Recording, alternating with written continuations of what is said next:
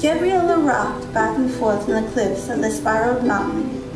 As her long brown braid whipped around her face, she stared down at her belly and whispered in a sad, shaken tone, "Don't worry, I will not let them get us."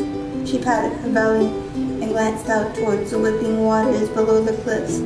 Without looking down, she stepped closer to the edge. She trembled, leaned over, and held out her arms as though she was a bird spreading her wings. She was ready to fly far away from the town and the dark hidden secrets that inhabited it. But for a very brief second she paused, staring at her dream. And in that very brief second, within an instant, she realized what she was about to do. She backed away from the edge and dropped to the ground with silent cries. She laid there on the dusty ground in a ball, silent and unmoving, staring out at the dark sky. Suddenly, she shot upright and glanced around. An airy, faint sound came from the darkness. "Hello, is someone there?" she whispered. No one answered, but the whooshing sound continued.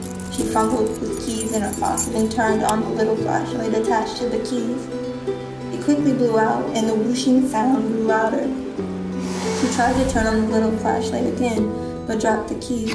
She became still as the sound seemed to come closer to her. The sound made a snorting noise, and Gabriela's hand knocked against the small flashlight. The flashlight clicked on, illuminating into the darkness. Gabriela panicked as a red glow encompassed the light of the flashlight. She blinked, terrified at the tall, shadowy figure before her. It was like something out of a fairy tale.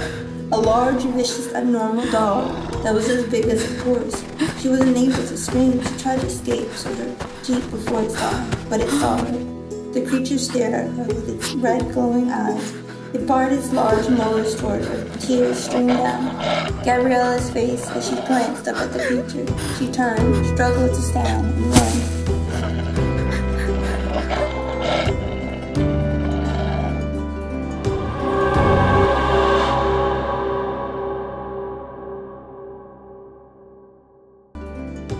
Excerpt from During the Blue Hour, work in progress novel.